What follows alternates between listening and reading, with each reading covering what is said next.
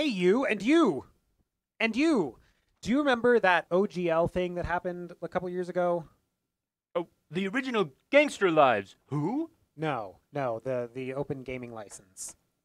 Oh yeah. The thing that pissed many of the D&D community people off. A Yes, lot. that thing. Well, because of that whole thing, a lot of people decided, you know what? I don't need this anymore. I'm just going to create my own tabletop role-playing game, TTRPG.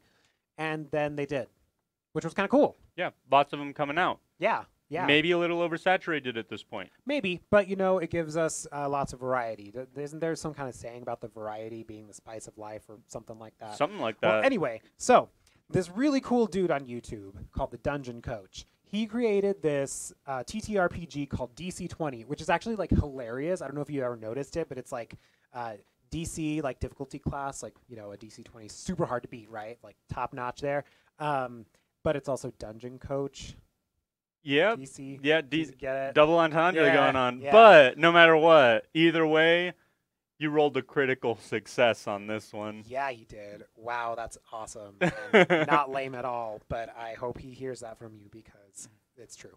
It's true. This is a really cool game system. So basically what we're going to be doing here on this podcast is talking through the things that we are noticing about DC-20. We are starting to play test it every other Tuesday live on YouTube Live. And it's Mark Anthony's own campaign that he is homebrewing with the rules for DC-20. Yeah, come take a look.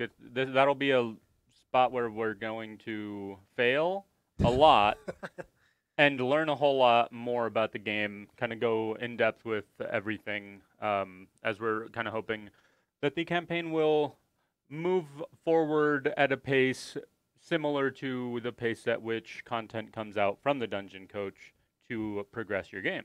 Yeah. So that if you tune into that game, you can really compare how we're experiencing that tabletop RPG versus D&D, which is what the other campaigns on our channel are the system that they're using. So this podcast is really going to focus on looking at the things that we like about DC-20, the things that are kind of on our wish list for future iterations, because it's still in the alpha phase, which we'd love because there's lots of really cool, innovative development happening. But yeah, we're going to talk about what we love. We're going to compare it to D&D because let's be real, that's really all we know, and that's what we play all the time. And we're gonna just kind of give our perspective on it. We're not gonna like teach you the game. Like you can go to the Dungeon Coach for that. We might eventually make another playlist once things are more solidified. Sure. And give you our I don't know, rule breakdowns. But for now and for the near and foreseeable future, yeah, we will not be going in depth on the rules. Just some of those cool compare and contrast style conversations that we'll have comparing DC-20 to D&D.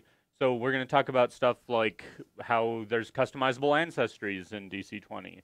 So if you want to be a character that has a kind of mixed lineage, that you'll be able to pick and choose different little aspects about your character that you have kept through that process, along with some of the class stuff. There's attribute differences. And multi-class changes where you basically get to pick the things that you like most and bring those into your character and have really this full-on customized character that's exactly how you want it to be.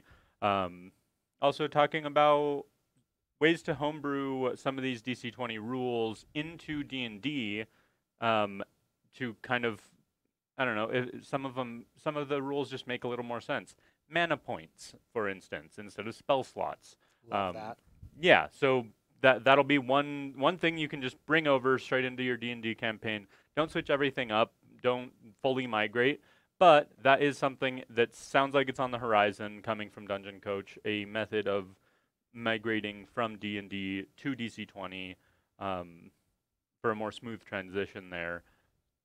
Those are a couple of the things that we'll definitely be talking about, along with kind of going through the list of major differences and giving you our viewpoints there.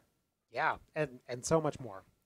So if there are things that you are curious about or topics that you want us to cover, go ahead and drop those in the comments of this video or really any of our videos as they come up, and we'll make a video of it. Why not? Yeah, definitely go check Dungeon Coach out on his YouTube.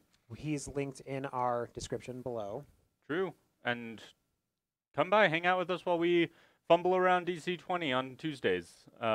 It's a lot of fun, and it also will be able to be compared pretty much directly by the same exact players who play our Tuesday D&D campaign are in our Tuesday DC20 campaign. So you'll be able to see that difference with the players as well. Yeah, and our DC20 live stream is moderated, so you can pop in if you have questions about why we did something the way we did, or you're curious about how something played out because of the differences between DC20 and D&D. You can pop those in the chat, and we'll have somebody ready to help answer questions and give more clarification. Yep. Or just talk crap about the characters, because we also love doing that. Yeah, definitely. See you there and see you here, and take a look all over the place on our channel. There's plenty of stuff to learn and watch and have fun with. So until next time, see we'll you in paradise. I love how lame this is. See you in paradise. Grab a paradise.